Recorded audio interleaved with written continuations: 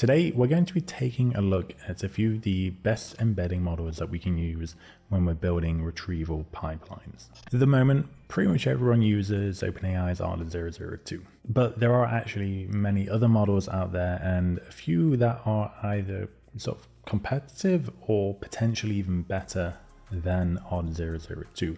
And if you go by leaderboards, there are many models that are significantly better, but we'll see that not everything is about leaderboards. And when you're testing it on real life data, ARDA still works well, but it's comparable to many other models. So I'm going to start by taking a look at one of the most popular leaderboards for embedding models, which is the MTEB benchmark. MTEB is the Massive Text Embedding Benchmark, and this is hosted on Hugging Face Spaces. Now, I think it's literally today, there's this new model that is now at the #1 spot. We are not going to be looking at that model in this video, although I will do very soon, but we will be covering this other model from Cohere, which is very close, like very, very little difference, at least from the benchmark results here. And we're going to be taking a look at one of the small embedding models that are open source. So there are many open source models here, but the one that I found to work best that isn't huge is actually down here. So E5 base V1. And if model size isn't too much of an issue, you can actually upgrade this model to the E5 large V2 model. And then we're also going to compare these to see what is generally the most popular embedding model, which is ARDA002. Now, we're going to be taking a look at a few different things here, but I'm going to guide you through basically all you need to know to use each one of these three models. So to start with, we're going to obviously start with the installs. So the pip install for each one of these is pretty straightforward. We have OpenAI, Cohere, and Transformers over here. The datasets that you see at the top here is the dataset that we're going to use for this walkthrough, and that dataset is this one here. So you will have probably seen this before if you watch a few of my recent videos. It's this AI archive chunked dataset. Now we install this, as you can see here, and you'll be able to find this notebook in a link at the top of the video right now. And then we want to come down to our embedding functions. Now the embedding functions are what vary the most between each of these models. Obviously the two API embedding models, Cohere and OpenAI, they're the most straightforward. OpenAI in particular, there's not really anything you need to know. You just input your documents and you have your model here. With Cohere, you do need to be aware of using the correct import type here, which is going to be search document when we're embedding our documents, and when we're embedding a query, it is search query. And we also have the model name down here as well. Otherwise, it's pretty straightforward. Now, things get a little more complicated when we start looking at how to use our open source model. Now, this is normal, it's open source. We're not hiding everything behind an API, but in any case, it's still not really that complicated. The only thing that we do need to be aware of is that if you want fast speeds, you're probably going to want a CUDA enabled GPU. I think you can also run this on MPS on Mac.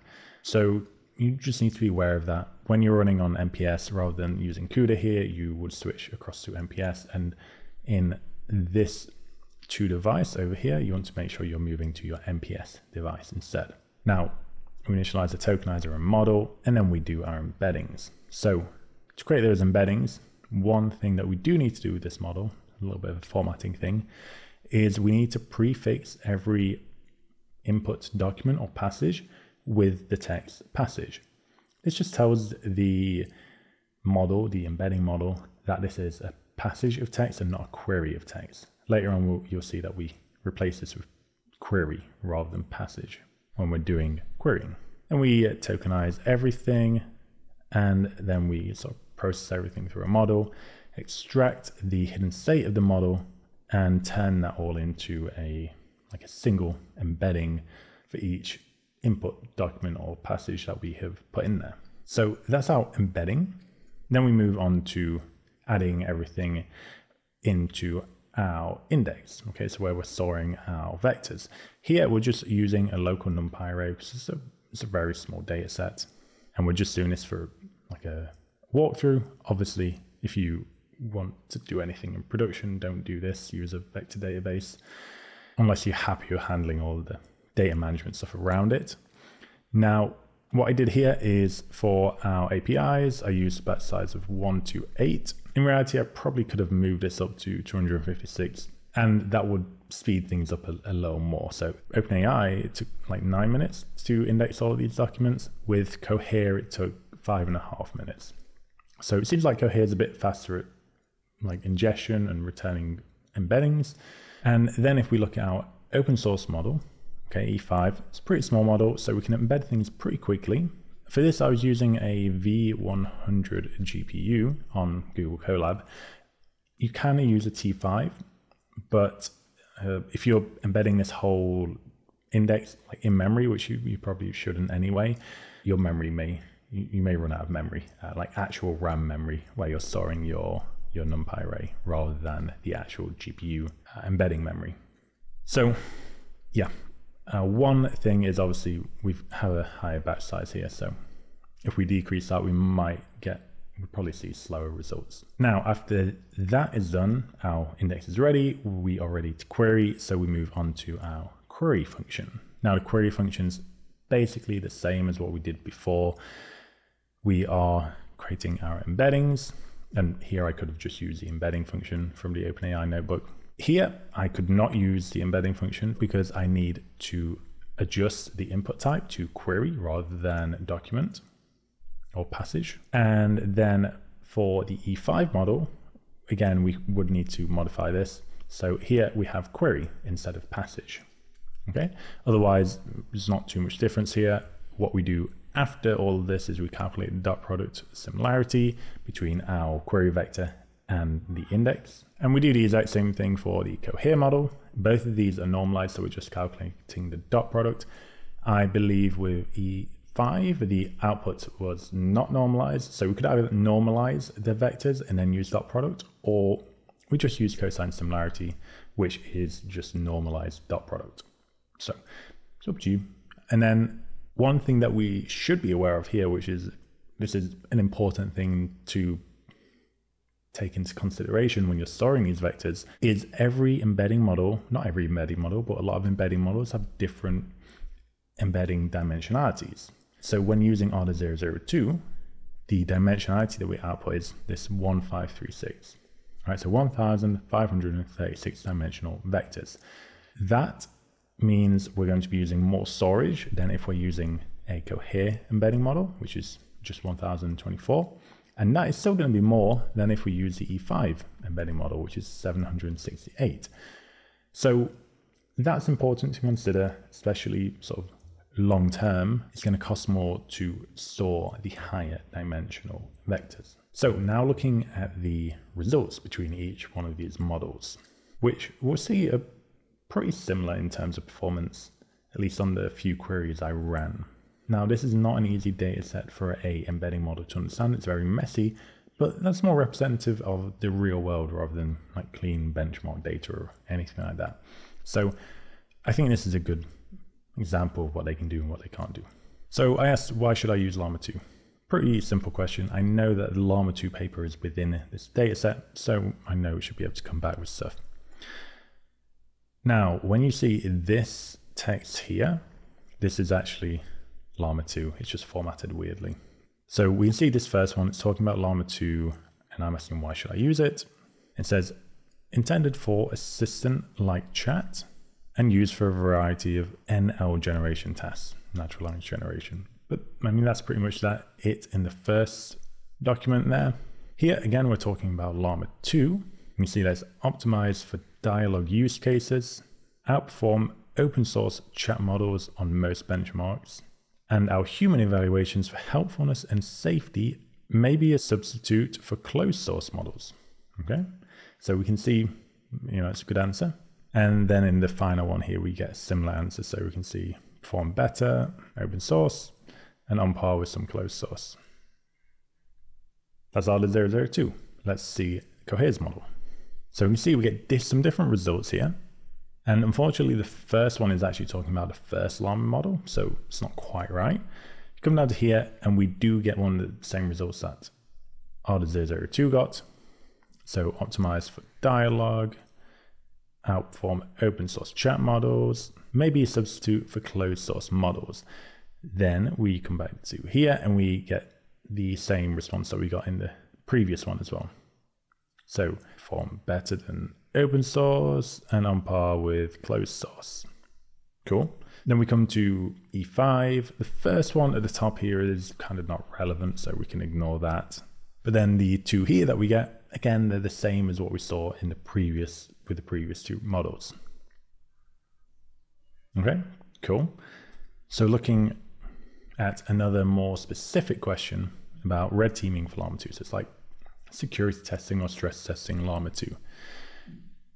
We can see, okay, this first one here is talking about red teaming, not specific to Llama 2, although we'll see that none of the models actually managed to find that information within the same chunk, which just makes me think, okay, we don't have Llama 2 and red teaming within the same chunk within the data set.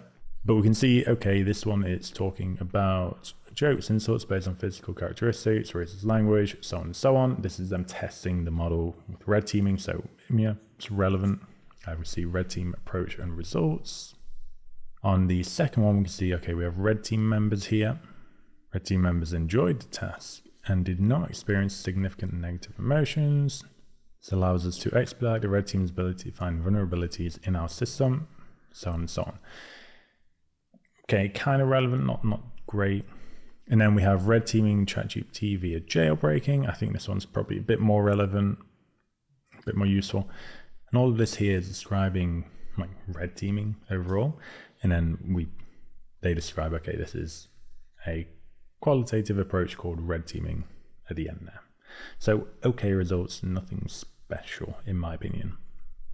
Okay, now with Cohere, we can see aiding in disinformation campaigns, generating extremist text. So this is them talking about what they did for testing with red teaming, spreading falsehoods, and more. As AI systems improve, the scope of possible harm seems to grow. One potentially useful tool for addressing harm is red teaming using manual or automated methods to adversarially probe a language model for harmful outputs. Right, already this one to me is explaining more about red teaming than any of the other ones from R002. Then we have the other one on red teaming ChatGPT via jailbreaking. And we already saw this one, so I'm not going to go through it again, but it was okay. It's not a bad response or document to retrieve. And then here we have including limitations and risks that might be exploited by malicious actors. So that's another part of red teaming, like testing it, see if people can use these things maliciously. Red teaming approaches are insufficient for addressing these in the AI context.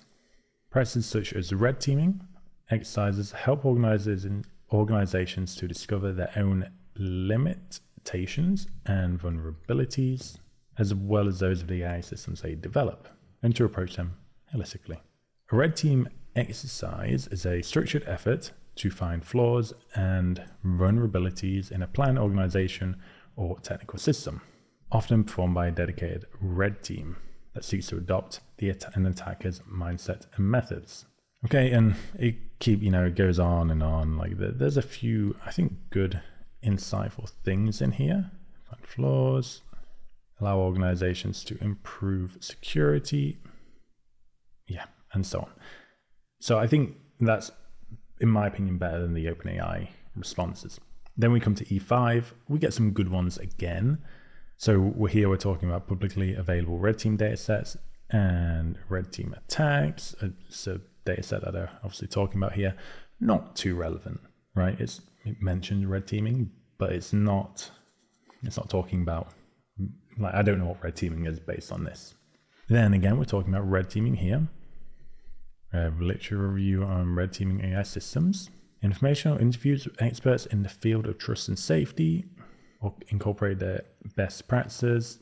In general, we found that red teaming members enjoyed participating in our experiments and felt motivated by a mission to make AI systems less harmful. Okay, so kind of relevant, but it could be better. And then this one at the bottom, it says red teaming here. I have no idea what any of this means. Maybe it's talking about red teaming. Maybe it's a good response, but I don't know. I'm going to assume it isn't. In any case, I think obviously, clearly here, E5, the performance is not quite as good as Cohere or OpenAI. And generally, I think the Cohere model outperformed both in this scenario. But we should also note that this here is the base model. There's also a large model. And generally what you'll find with these models is that the large model will perform much better than the base model. So we might even be able to get comparable results with that. Now, I'm not going to go through all of these now. Instead, I'll just leave these notebooks that you can go and check out. But we asked a few questions, mainly about Llama 2 and other things that are within these papers. And generally speaking, OpenAI, Cohere, and E5 all got pretty good results. E5 is probably the weakest of them.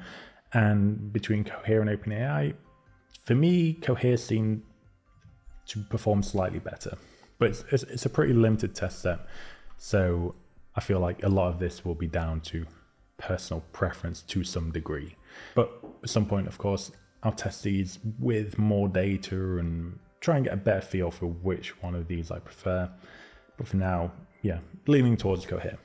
Now, that's it for this video. I hope seeing a couple of these alternative embedding models has been useful and interesting. So thank you very much for watching, and I will see you again in the next one. Bye.